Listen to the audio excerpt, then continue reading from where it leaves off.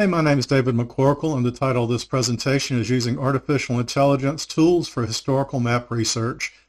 And I'm sure there's already some groans there because this is some of the biggest hype that we've seen in maybe in our lifetime. I mean, you see all this stuff about how it can help you, and it's this wonderful revolution, and it's going to change everything. And then on the flip side, we see all this evil stuff that it's going to take our job, and we're all scared, and everything like that. And of course, the answer is somewhere in between. And my basic take on this is literally next year, I've been programming for 50 years. And starting with computers that were the size of this room that now are less powerful than what's in your pocket and your telephone. And this actually is different. You know, I've been through all the different revolutions, and it's all been more evolutionary, like things got shrunk and things got faster and all this. But this, whatever they've done, is different. And I'm not going to go into the details because I don't understand it all. So I just want to talk about how we can use this or abuse this maybe. So some of the functions that this artificial intelligence is doing, if you type text in, so I'm talking text, you're typing it in or you're copy pasting in text, is answering questions, telling it to, what is kind of like what you do with Google, except it's going to give you a lot better answer. At least a lot more detailed answer, and that's why I put the caution up here, because you can't depend on it. The way it works, it got information from the internet, it synthesizes it all together, and, it's going to tell you fake stuff sometimes. A lot of times it's really good, but a lot of times it's fake, so you can't depend on it if you're going to ask it some historical question that you don't know the answer to. Think of it kind of like when you search in Google, you've got to go through a bunch of different hits, and some are good and some are bad, and it's trying to put all that together, and sometimes the bad wins. The other thing you hear about is writing essays, articles, etc. This is the thing that terrorizes professors like you, where students can go in and have it do their homework for it, etc., etc. And again, we're not going to really talk much about that because it doesn't apply as much to historic mapping. Document analysis, this is what we're going to talk about first. Instead of having it go out in its giant knowledge base and look for information, you can feed it a specific document and say, tell me what's going on here, analyze this document, summarize this document, etc. And this has become very useful for historical analysis. The other thing we deal with history is handwriting, and sometimes very bad handwriting. And there are AI tools now that can help with reading handwriting. They're still not perfect, but they're getting a lot better. Another thing is analysis of images. You can give it an image, a photograph, and tell it what's going on here, break down the image and things of that nature. We'll talk about that a little bit, how it relates to maps. And then the last one is kind of, I could see it maybe eventually relating to maps, image generation. So maybe I could eventually tell it to draw a map or draw land grants or things like that. But right now it's kind of just for fun. So I'm going to actually start with that just to show you the kind of things you can do. Is I ask it to create an image of the meeting of the Historic Mapping Congress. And this is what it came up with. So I think it's quite amusing. A lot of old gray-haired men in formal suits and all this kind of stuff. This does sound like something maybe he would be in charge of. But I said, no, let's make this in Charlotte, North Carolina. And it kind of did interesting. You notice it's sort of got the Bank of America building there. I think that's what it's trying to show. I'm not sure why there's three images, but it's kind of like the Charlotte skyline. But then it made it very formal and very stuffy looking. So I said, well, let's make it a little more informal. And it kind of went to the opposite extreme. I guess this could be some neighborhood in Charlotte with people talking about historic maps.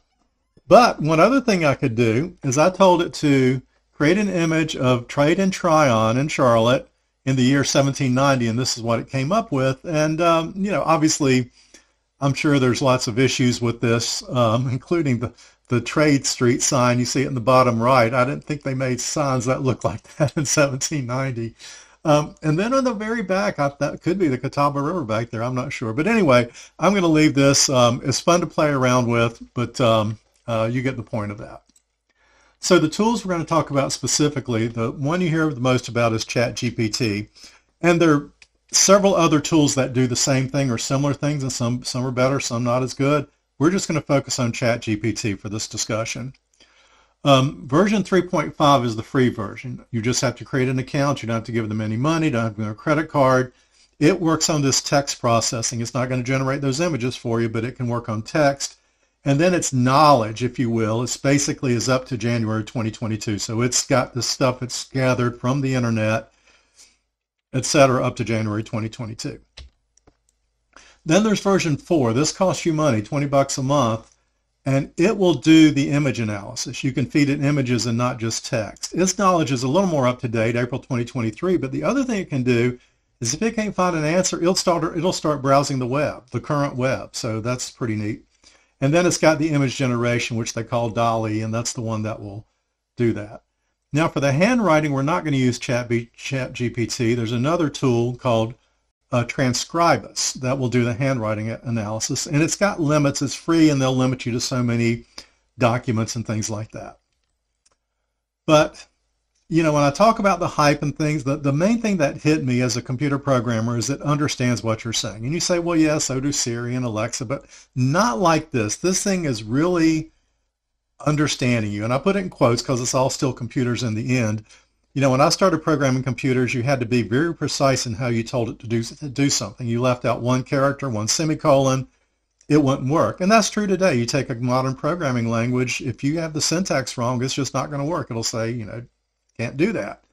This thing, you can talk to it, not even formally, very informally, just kind of like we would talk in a conversation back and forth, and it always seems to understand it. And again, I've read some up on this. We don't know in good details, but just know that when you're talking to this, it understands you, and you can also give it more details. You can restrict it. You can say, except do this, except do that. So don't worry about telling it too much to do. Just describe what you want it to do and then see what happens. So for the document analysis, this is the will of my fifth great grandfather, John McCorkle. And you can see he's giving stuff to Susanna, furniture, cows, calves, all sorts of things. So I fed this into ChatGPT. And what I'll do is when I prompt, I'll show that in green. That tells you that's what I typed in. List what everyone received in this will in a table. Again, that's very informal. I could have said what everybody got, et cetera, et cetera. And so when I type that in, boom, here it comes. The beneficiary, it used the word that was never appeared in the will, bequeathed items. Susanna got the furniture, money, the cows. Matthew got the plantation, and so forth and so on. Pretty darn good. And if you go through, this is actually fairly accurate. Then I just kind of got specific. List the number of acres each person got. Susanna did not get acreage. Matthew got 200 acres and 30 acres. The sons and daughters got 200, et cetera, et cetera. So I could keep asking it this question. I don't have to re-give it the context. It knows when I'm in this, they call them conversations, that it goes on the previous things I've said, so I don't have to repeat anything. I just say list number of acres, and it understands that. It understands the word acres, what I'm asking for. I said list all the enslaved people, and it came back. It says the only one mentioned was Hercules, and tells this the conditions in the will, but then it every now and then it decides to editorialize. It mentioned that bequeathing enslaved people is unethical and it's a deplorable practice, etc. And I'm like, I mean, we all know that, but I guess it felt compelled to let me know this for whatever reason. So you'll see it doing that kind of thing as you, even if you didn't ask it that, it's going to tell you some things. So let's switch to things we're interested in with mapping, and one of them is land, one of them is deeds, and a lot of times it's important to understand who owns the land, to look for roads and things like that, or where the land or where the road is going to, etc. So I just went on the internet, went to the Chatham County NCGen website, and they got this whole list of abstracted deeds. There's like 40 or 50 of them or so. And so what I did is I copy pasted. So this is kind of what it looks like all pasted together. You see there's a lot of information in there. So the prompt I said is create a table showing the grantee, the grantor, the date, and the acres. Boom. You can see all that. In fact, let's just zoom in so you can see it better. The grantee, the grantor, the date, and the acres. Let's pull up that original. You can see that the first deed there, Aaron Harlan Sr., granted land to Aaron Harlan Jr. It knows that the grantor, the person selling the land, was senior and he was selling it to junior. So it understood the concept of grantee and grantor. and of course the date, and there's no acres mentioned in that first one, so it just left it blank. Then the second one, Reuben Petty, it sees that Gunter is buying land from Petty on this date, and that says 100 acres of land. So it was able to analyze a bunch of deeds all at once. So that's two things. You can take a big document like that will and have it pull things out of the will, or you can feed it a bunch of documents and summarize that bunch of documents, or look for information you're looking for in those documents. Those of you who do surveying and mapping in places like North Carolina know about meets and bounds. That's how the land property is described. So I just took in this one. It was actually fictional I use in a class I teach, but you know, with all the meets and bounds and all the silly abbreviations, and I told it, show the meets and bounds in a table with each row containing direction, distance, and landmark. There you go. Simple as that. And in fact, I've been playing around with it. I can get it to put it in a format that I can then plug it into a program called Deed Mapper, and it'll actually draw the outline of the property. Now, notice I've been doing this stuff with tables. You don't have to do that. You can also just have it describe things for you. I just like tables because it really kind of emphasizes what it's doing. Now, reading the handwriting. Staying on the meets and bounds, this is a survey from that same John McCorkle, 200 acres of land in Mecklenburg County. And I asked Transcribus, now I'm using a different tool, Transcribus, to transcribe this. And this is what it comes up with. And it did pretty good considering, you know, the quality of the handwriting, which isn't that great. Notice right here, for example, it says the Catawba River. But if you look up at the handwriting, that's a good interpretation of how they wrote that. Okay? So the question then is, I've got this thing and it's moving forward some spelling errors that I might not necessarily, you know, if I'm reading this manually and I see something that says creek, C-R-E-C-K, I know they mean creek. So what I did is, here it is, the full thing out of Transcribus. I went into ChatGPT and said, please correct the spelling errors. And boom.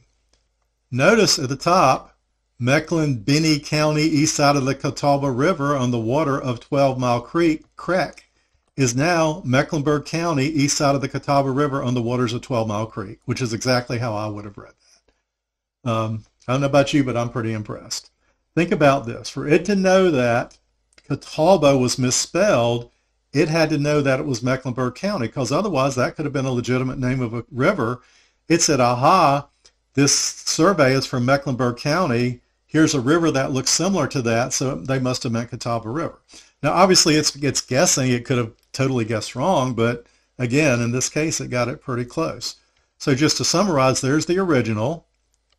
This is what Transcribus turned that into, the Catawba River, which is, you know, I could see it seeing that. But then ChatGPT turned it into Catawba River. One other example from the same thing. This says, if I can read this and know this is talking about a white oak sampling, even though the A and the W kind of run together. And because of that, Transcribus interpreted that as to all het sack sapling. Now you think ChatGPT can fix that? And the answer is yes. It turned it into a white oak sapling. So in other words, even though the handwriting recognition has its faults, ChatGPT can fix them. So let's look at image analysis. This is a picture of my aunt from school. I think it's back in the 30s. And I just said, how many kids are in this photo? And it said 37. I was like, wow. I had to count, and I counted 38 people, but it ends up this guy's not a kid. He's an adult, so it got it right. Here's another photo. This is from early 1900s. It's in Monroe. It's the fire department. And the reason this is interest of me is that's my great-grandfather, George Washington McCorkle. Notice, though, the fire hose is spraying in the background, and if you first look at this image, you might not notice that. So let's see what ChatGPT can do with that. I just said describe this photo, and notice what it said. The fire engine is equipped with a large pump actively spraying water in an arc. And, you know, you can see it identified all the buildings. It talks about the dress. It editorializes them, but bottom saying the mood is serious, not necessarily somber, and so forth and so on. All right, let's get to maps.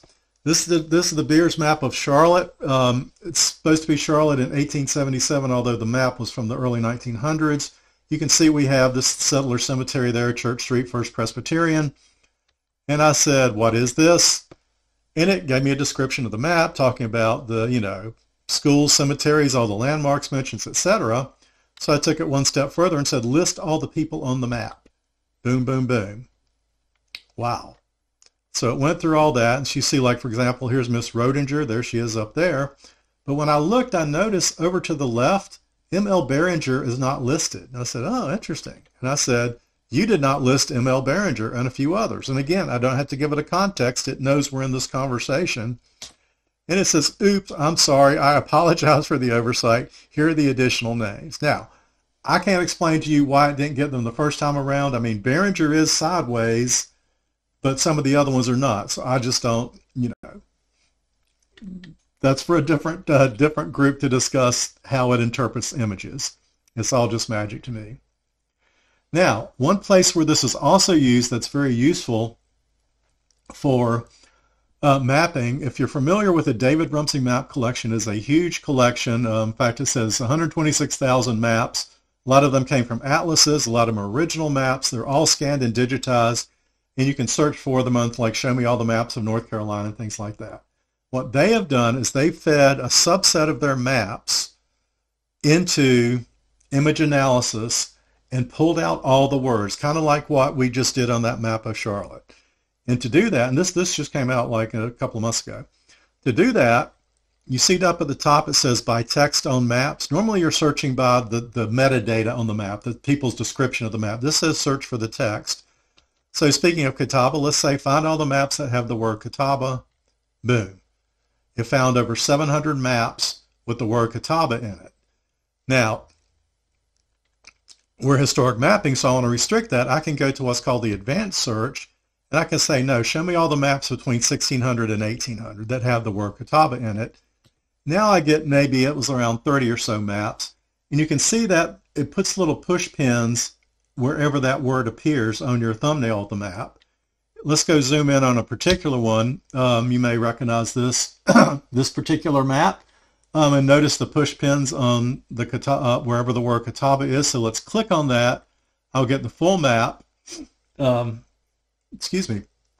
It's the Muzon map, if you're just to give you the answer. And you can see that all the places where the Catawba, that word appears, it shows it in blue. And I thought that was kind of funny. The one at the top, which is the Catawba River, it's curved and the blue even follows the curve. So it's doing some pretty wild stuff here. But you can just imagine, suppose we can do this to massive amounts of maps and you're looking for a particular road or a particular creek or something, you can say scan all these maps and look for this particular whatever you're looking for. So I mean, this is extremely useful in analyzing these old maps. It's just, we've got a long way to go, but it doesn't take much imagination to figure out how this could end up in the end with this type of facility. And that's the end of the show, end of the presentation. I apologize for not being there to take any questions. I may be able to stop in later today, so I guess if you have questions, you can either type them in the chat or maybe Hugh can write them down, and I can, email them to me or whatever. You have got my address, or again, put them in the chat, and I'll see if I can answer them maybe around lunchtime or something like that. All right, thanks so much.